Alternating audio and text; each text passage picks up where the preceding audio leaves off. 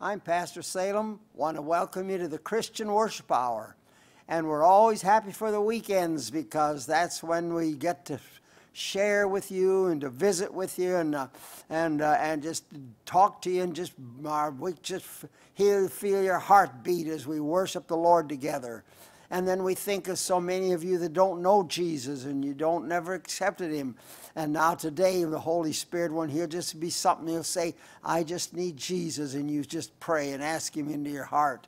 And so we just rejoice that we can work with our wonderful Savior in bringing people to Christ and helping other people get along in life.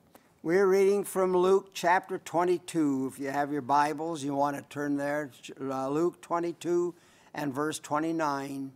And Jesus had been with his disciples and had the upper room and all of that. And now he's going to the Garden of Gethsemane, and he's going to pray, and then he's going to go before Pilate, and then he's going to the cross. And so we're reading the part here where he's going out and he's going to pray in the Garden of Gethsemane. Luke 22, verse 39. And he came out and went as he was wont to the Mount of Olives, and his disciples also followed him.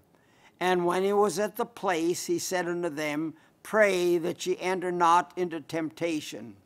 And he was withdrawn from them about a stone's cast, and he kneeled down and he prayed, saying, Father, if thou be willing, remove this cup from me. Nevertheless, not my will, but thine be done. And there appeared an angel unto him from heaven, and strengthened him.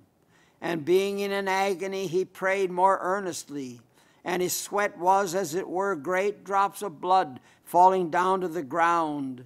And when he arose up from prayer, he was come to his disciples. He found them sleeping for sorrow, and said unto them, Why sleep ye? Rise and pray, lest ye enter into temptation.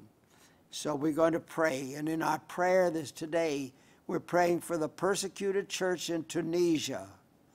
Dear Heavenly Father, thank you for this story. It's sad in a way as we see Jesus going to all this suffering. And what's he suffering for? He's suffering because he's going to take our sins. He had no sins of his own, and he was perfect from all eternity past, and he will be all eternity in the future. And yet here he is going through all of this agony and suffering, and as he's sweating, as it were, great drops of blood, and he's doing it because he's going to take our sins in his own body and carry them to the cross and pay for them with his blood. Oh, Jesus, we thank you.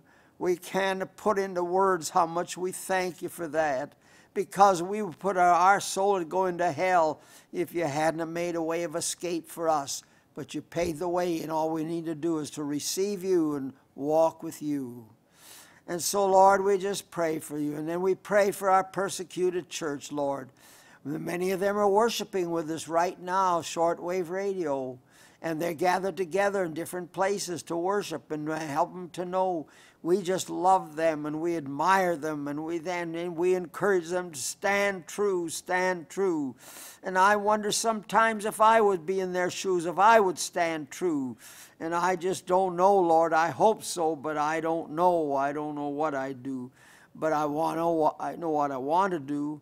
But these folks, these brothers and sisters are in the middle of it right now, and some of their friends and relatives and loved ones and family have died because they stood for you. So bless them in Tunisia, in all parts, but especially Tunisia today.